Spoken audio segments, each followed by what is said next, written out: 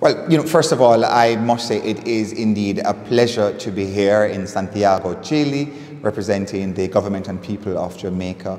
This conference is very, very important because when we deal with issues of population and development, as a region, trying to find solutions in terms of issues such as, maternal mortality, adolescent pregnancy, ending violence against women and girls, and also just empowering our youth. These are issues that affect every single one of us. It affects our growth, it affects our development, and certainly it affects the quality of life of all our people. And so I believe the conference is very timely, especially as we examine these issues post-COVID. Well, not post-COVID, but post the height of the pandemic, because COVID still exists, but certainly looking at solutions to advance the regions and to advance each country individually as well. So very timely. I believe the discussions have been very, very good. Hearing solutions, what other countries have done throughout the pandemic in terms of keeping their population safe, in terms of safeguarding different industries, and to ensure that their economies grow and that the lives of the young people, women, children, and men,